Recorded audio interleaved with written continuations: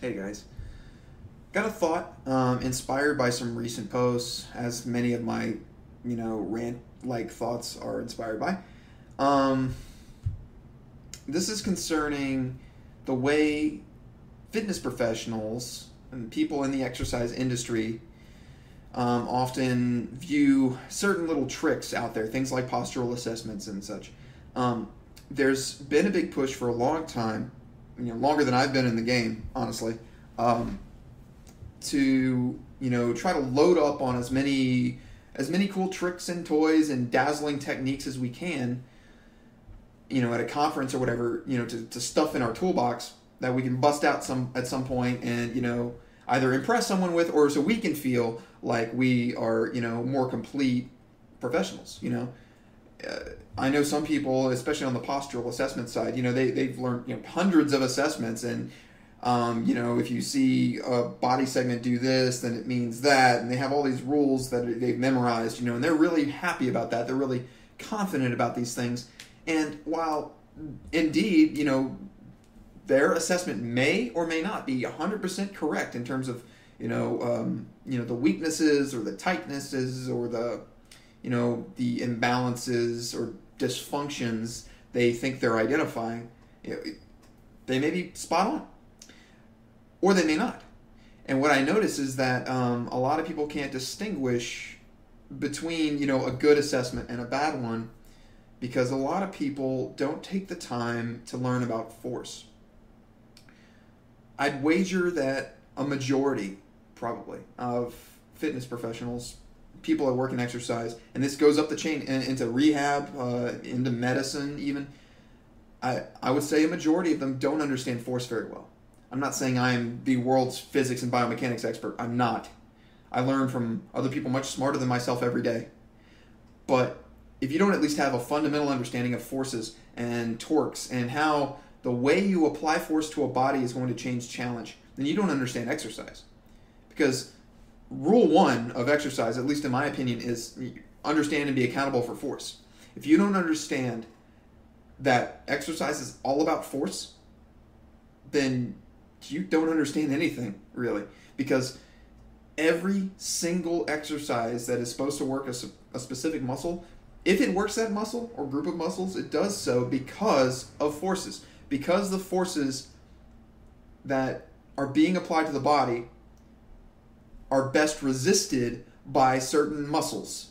For instance, if I'm working my pec with a fly or bench press thing that requires my arm to come forward, the reason that works my pec is that the fibers of my pec are lined up in such a way that they can resist that force. So the external resistance of the weight plus the weight of my arm and whatnot, or the resistance band or the cable or whatever it is, that resistance is a certain force. And that force changes through the range. That's another talk. That's a whole other issue. But the point is, if you don't understand how you're applying force, why you're applying it, what's going to resist it, how that's going to affect the positioning and the weight distribution and effort within the body, then you don't understand exercise. Now, why am I ranting about this?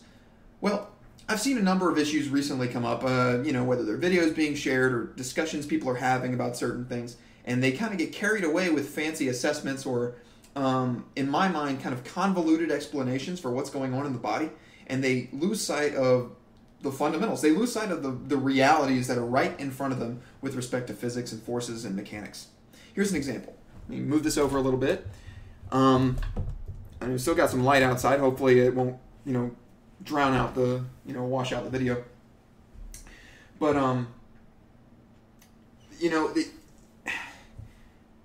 I could pick on a lot of things. I'm really not trying to pick on anyone, but I wanted to come up with, a little example here. So if you can look at me, if you can see me over here, what I'm going to do, here's an example of one that I saw recently regarding a sort of postural kind of assessment and sort of some conclusions that were being drawn about what may be happening neurologically, completely ignoring the physics of the situation. Okay? Now you see postural things, and most people will tell you bad posture, quote unquote, is, well, if your butt sticks out too much, big anterior pelvic tilt, which I've already ranted about in some of my writing, gut sticking out, so I have a big sway back thing. If you look at my shirt, I got a lot of extension in my lumbar spine here and some in my thoracic. and the forward head thing. We have all these tags, right? These bad things in the body. And the idea was that, well, if you have this bad posture and you're not contracting your core muscles right, then, that's going to result in weakness elsewhere in the body. And the example being used was a person being in this bad posture, right? So I'm going to try to stand up straight, but they have their gut sticking out, their butt sticking out the other way, and the forward head thing, right? And then they put their arm out in front. And a person tried to push down on the arm and it went weak. It's like, see? That's because they're not contracting their core, and so they're not protecting their spine, and the spine, because it doesn't feel protected, isn't allowing the shoulder muscles to contract very well.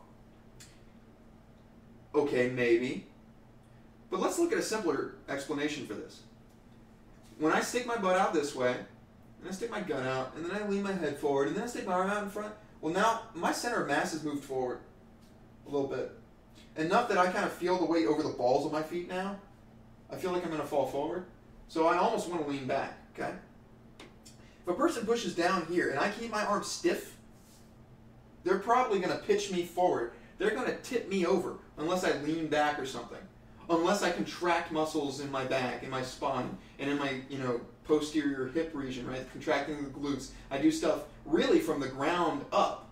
All of these joints from the ground up have to do something to keep my center of mass from moving too far forward. Or to keep all of the forces, it's not just center of mass, and gravity, but keep all of the forces balanced in such a way that I don't get pulled forward and fall over with the person that's pushing down on my arm. So instead of thinking the spine doesn't feel protected, so somehow it's dampening neurologically the communication to my shoulder and not allowing my shoulder to contract really well, it has nothing to do with that. If the shoulder contracted really hard and nothing else did, you'd collapse. That's the same with any exercise. If I'm doing curls, right? If I don't contract all the other stuff, as soon as a weight comes out in front of my body, the moment that happens, well, if it's a heavy enough weight, it's going to pull me forward because my center of mass might move in front of my feet. And then I no longer have a stable base under my mass. And this is a basic concept. This is something that is, to me, and I think, to people that study physics and biomechanics, this is elementary. Yet people miss it because they are so caught up in trying to see some fancy postural assessment they're so dazzled by this new fancy trick that they can do on their clients, they forget to pay attention to the realities right in front of them. Basic physics, basic mechanics. You can't have your center of mass go beyond your base of support without falling over for any length of time anyway.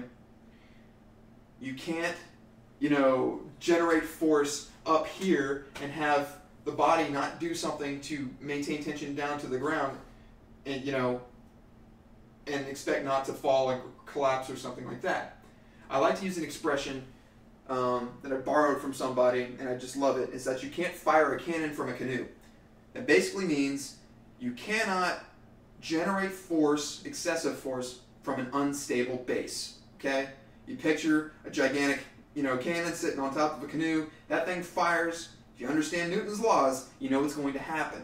That poor little canoe is just going to whip right over, and, it's not going to be able to stay in place. Likewise, if I have one muscle group that pushes really, really hard, and nothing else in my body is stable enough to kind of maintain the body's position, well then, the rest of my body is going to go in the opposite direction of which way I'm pushing. It's not very hard to understand. So again, with this whole postural thing, if I don't do something to keep my body stable, and not just the core is not the only magic thing. Support starts from the feet. If I don't keep all that stuff stable, then when a person pushes down and I try to resist them, one of two things will happen. Either I'm going to give way in order to keep my center of mass balanced and keep from falling forward, since all this stuff is squishy, and can't resist the force if this does go rigid. Or if I do keep this thing stiff, I'm going to fall forward. So I wanted to rant about that a little bit. And of course, you could go into a big, force analysis and draw a diagram of it. But the basic concept is just that if you're going to try to demonstrate do a strength test or something. I stick my arm out here, or do a leg thing, whatever. You have to have enough stability in everything else that connects you to the floor or to whatever you're standing on or whatever you're attached to, that you can generate good force through that limb that you're trying to test, right? So anytime you see strength tests, think about that. And the same goes for weightlifting or anything, right? It's not just about how strong the muscles that you're seeing working. If I'm curling something, it's not just how strong, my biceps are or whatever. It's everything else also coming into play here.